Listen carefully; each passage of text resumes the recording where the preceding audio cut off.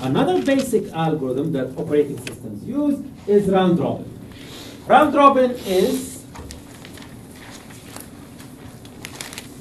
if you have processes P1, P2, and P3, and your time quantum is 4, so you give 4 time units to P1, then you give 4 time units to P2, then you give 4 time units to P3, then you go in a round robin manner, you go again to P1 and you give it another 4, then you give another 4 to P2 and another 4 to P3, then 4 to P1 and so forth.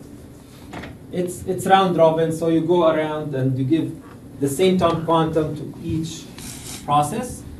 So basically, you know, here, what's the advantage here? What's the goal?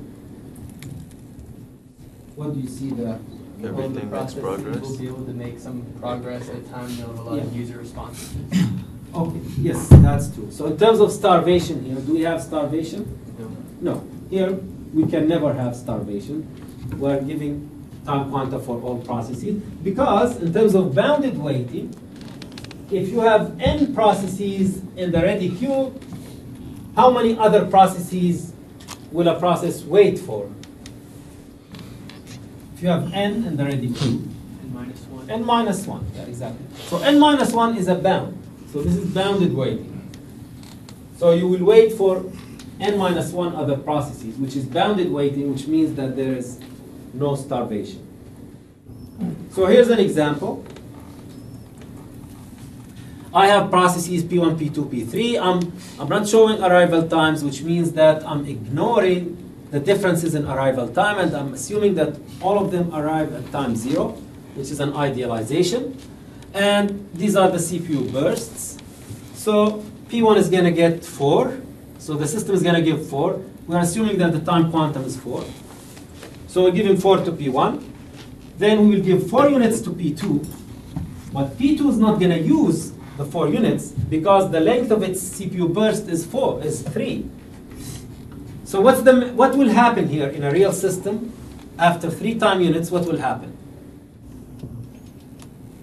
So how will the kernel get control again?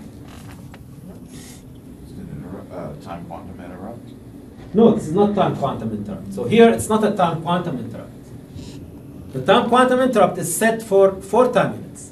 So the time quantum interrupt will trigger after 4 time units. But what will happen after 3 time units?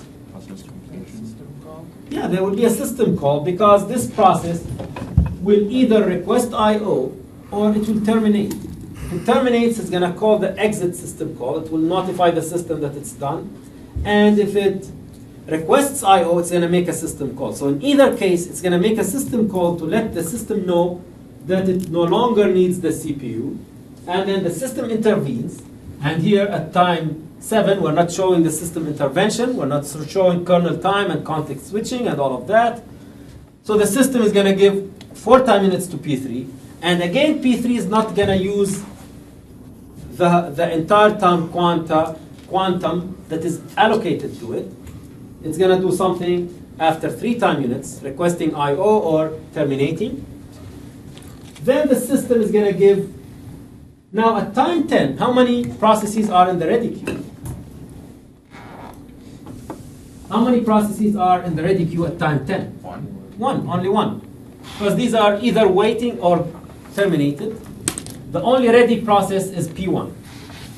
So now the system will give how many time quanta to how many time units to P1? 4. Now, does it make sense now for the system to give it all the remaining time, which is 20? So will the system say, okay, the remaining time is 20, I'm going to give 20 time units to P1? Does it make sense to do that? For multiple reasons, this doesn't make sense. Why? If new processes come into the queue, wouldn't it have to check? Yeah, exactly. So it's if the system commits 20 time units for P1, then it's